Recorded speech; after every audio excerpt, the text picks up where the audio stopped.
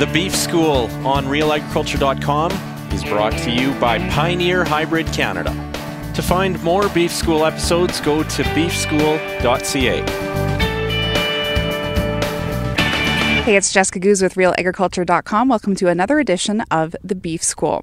One thing cattle producers have top of mind over the winter months is how can they maintain the gains that they made over the spring and summer. Winter grazing can be a challenge, and that's where optimal rumen function is critical. Joining me on this episode of The Beef School is Dr. Greg Penner of the University of Saskatchewan, and he explains his research between pH levels and rumen function.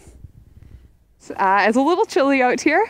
We are definitely out in a pasture with some cows behind you, and that's what we're going to talk about right now is pH and rumen function. So there was kind of some research that you did in regards to both. Explain to me that.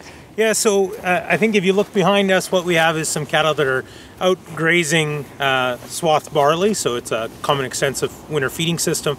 And so what we're expecting these cattle to do is be able to consume a forage that parts of it are very low quality, and parts of it that contain the cereal grain that is a very high quality component. And so the utilization relies on very effective rumen function. And rumen function can be manipulated by many factors. pH is one of them. So we've looked at the impact of pH, and we've shown that low pH decreases fiber digestibility. And obviously that's important when we're talking about winter feeding systems where our beef cattle are consuming mostly forage. So the work we've done focusing on pH and rumen function has looked at a number of aspects. It's looked at the impact of how pH impacts the microbes and their ability to digest that fiber. It's also looked at how the cows respond to that low pH. And so we know when pH is too low for too long, we see the microbes have more trouble digesting that fiber. And so we lose some of the benefits that occur with ruminants in being able to utilize low quality forages. From the cow perspective, we see that if pH gets too low, we can actually see damage to the gastrointestinal tract. And so this is something we really want to avoid because it can induce an immune response, and certainly that compromises the health and longevity of those cattle. So how can we kind of, I guess, like reach that pH optimization? Obviously there would have to be some set formula that would be quite tricky to get to, but how can you kind of achieve that? So feed formulation and ration evaluation has changed a lot over the last 10 years.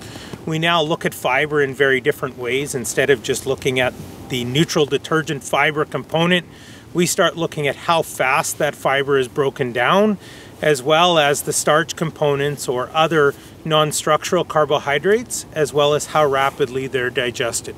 So with current technology on the feed formulation side, we're able to balance the slowly digestible carbohydrates like the forages and the rapidly digestible carbohydrates like the cereal grains and sugars. Overall, I guess, what does this mean for like beef production?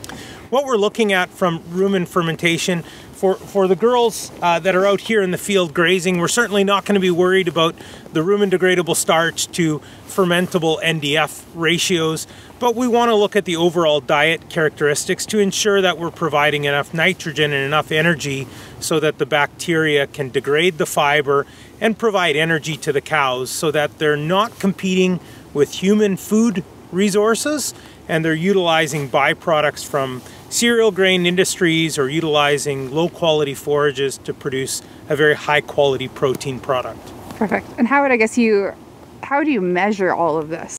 Yeah, so in terms of pH response, there's a number of ways we can measure pH. So we do at times use rumen cannulated cattle. So these are the cattle that have the window into the new world inside their stomach, and that allows us to measure the pH directly. There's another way that we've developed, and that's by utilizing an orally dosable pH system. So it's like a small pill that we can put inside their mouth. They swallow it, it goes into their stomach, and then we can get measurements from that device without any other changes to the cattle.